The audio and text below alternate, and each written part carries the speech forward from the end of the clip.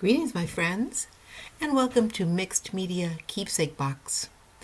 This is a box that I made, and these are colors I just really liked. I got them from a piece of decoupage paper. That's where I got the palette.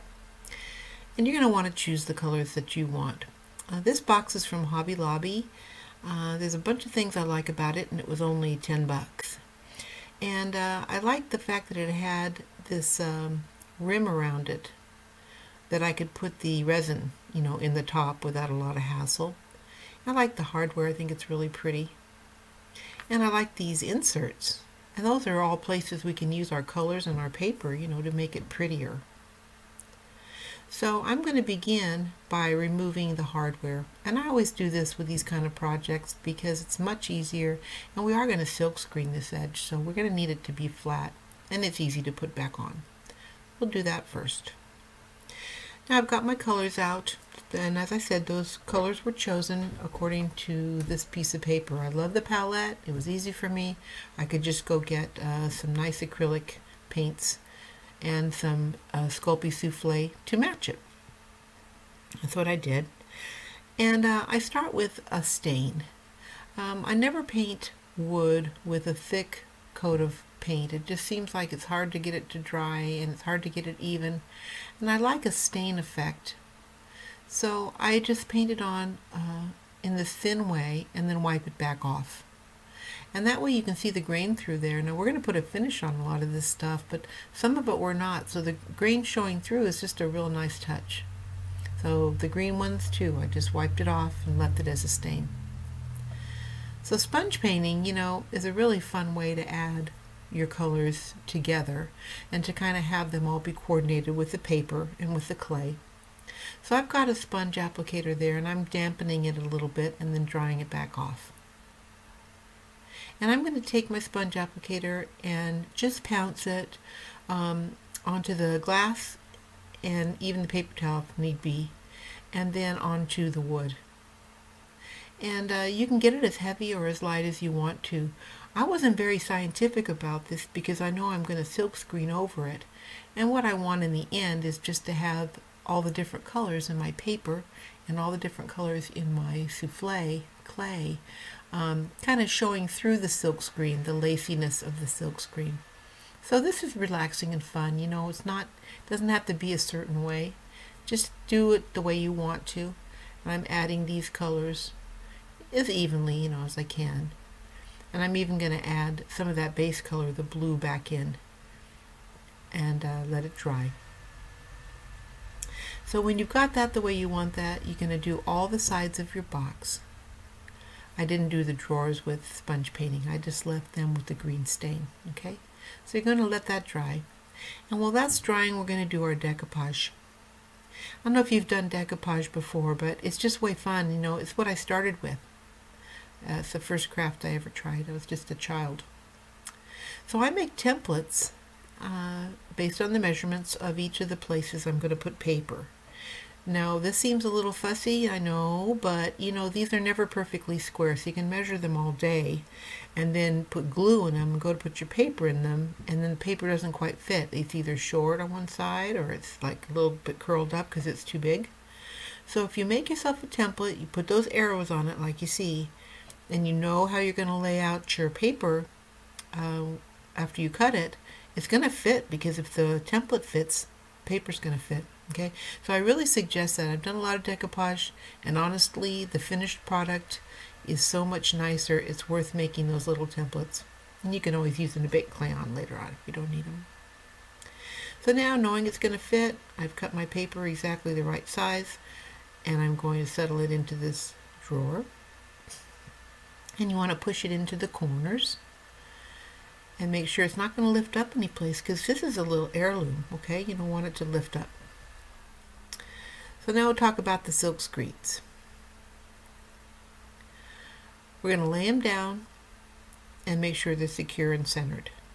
I'm using that hardware, which you see I didn't take that off. It's because it had nails instead of screws, and I didn't want to mess it up, so I just left it there. I took the rest off. But anyway, when you get your silk screen placed the way you want to, use a little painter's tape and secure it down. Just one side will do. And that gives you a little spot to put your paint. And I'm just using a little credit card to spread it with. They've got really cool like rubber squeegees, little crafty squeegees, and all kinds of things that you can get. You know, if you have that, fine. I didn't have it, so I'm just using my old insurance card. So I'm going to take my white paint and I'm going to spread it. And that's probably, I don't know, it's a little bit more paint than I needed there, but you know, you're going to live and learn. It's okay. The paper towel is for that purpose. You know, you can wipe off the card when you get ready to. And just make sure all the cells of the silk screen, you know, have paint in them. And you don't have to scrape it really hard, but you just mainly want it even. So, you know, I learn as I go with silk screens. It seems like I learn every time I do it, but they always turn out pretty. It doesn't have to be exactly perfect. This box has kind of a, I don't know, kind of a Baroque and lacy look to it, so it looks fine. That looks fine. So you can do that with all the sides. I did it different ways on the top than I did on the bottom. You'll see that in the pictures. Be sure you put your silk screen in some water, okay? So it doesn't dry out. So our Skinner blend is going to be a really easy one. I've made 3 strips of my clay, Souffle, on a number 1 or thickest setting of my clay machine. And I'm putting together a very casual blend. You know, you can cut all these angles and make them fit like, you know, geometry and stuff, but you know, I don't do it. It looks really pretty like this, so you know, why bother? So I'm going to put these together like this. These are the colors I want side by side, and the only thing to know about this is to be sure to put the colors, you know, beside each other that you want to blend. I want to make sure I've got some nice baby blue in that middle section, and enough green and turquoise, you know, to bring it all together with the paper. So you're going to do your ratios just the way you want to. Don't spend too much time with any kind of perfection, because you know, all these blends go wonky like crazy all the time that you're making them. You know, so having to be perfect when you put them in the machine, there's no advantage to it. So just throw them together, roll over them, pick them up, place it in there, fold side down. We do that to keep the air pockets from getting out of control. See right there, I'm not going to trim that. I don't care about that. Just throw it on in. There's plenty of time to trim it when we're done. You're mainly wanting to make sure it's just going to fit the lid. We know it's going to fit the lid. Okay, that way. Pass it through there till you like it. So I like it. Looks good. Now I've got a template for the top, of course, because I really, really want my top to fit. And that's going to be, you know, I want it right in that box-shaped rim on the top. I'm going to trim it up a little bit. And I'm going to silk screen this. Now let me tell you something, if you really blow it on your silk screen, don't forget you have the other side of this. Don't think, you know, I haven't done it. Okay, so you got the other side, so don't sweat it. And then if you really screw up super bad, get some alcohol and get that paint off of there while it's still wet and try it again, okay? So don't be shy, it's alright. It's going to be pretty, you know, either way. I made every mistake, and yet, you know, you still end up with good stuff. So you mash that down pretty well. Make sure it's nice and, you know, tight to the clay as much as you can. I only tape the 2 edges. It's just better that way. It gives the paint and the air a place to go at the edges there. I'm going to do it much the same way as I did that other one. Okay.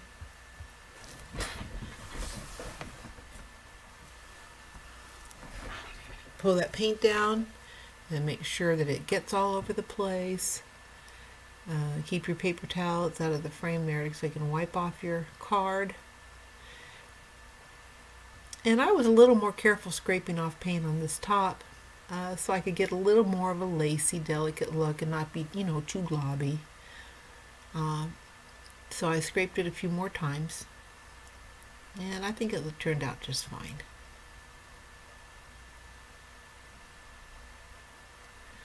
Now you got your top, you got your pretty lace circles, you got your strips of lace on the side. Showing you that with the paper in the bottom. I already did that a little while ago. and it's looking pretty good. So I'm going to apply some little embellishments to it. This is a pair of earrings that I have, and I wish I knew where I got them. I just don't remember. But you know, I'm sure you have that kind of stuff around. If you use some super glue before you put your screw in, it's really good insurance. I always do. And you know, these little feet on the bottom are giving me a really good way to gauge whether the pieces are centered. Just take your bearings there, make sure you got them centered. It's easy to do, and then put your screws back in. These are really pretty. I love these things. These are by Vintage.